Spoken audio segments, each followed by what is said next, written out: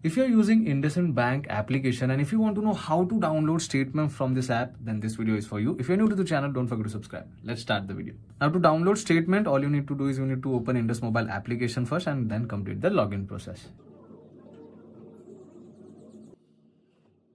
Once the application is completely started, this is the kind of basic interface you will be able to see on your mobile screen. You can check out your account number, you can check out your balance.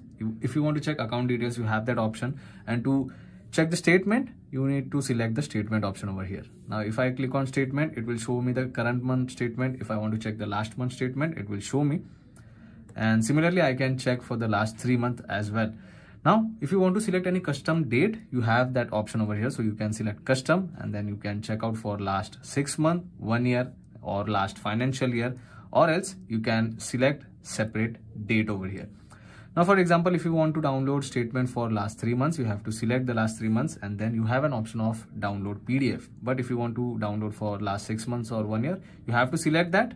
And once you select that, you have to select download PDF option and it will download the file in your mobile phone. And once it is downloaded, it will show you. Now, if you get a similar option like this, you can select the PDF option, or else you can check out your download section to check out for the downloaded file.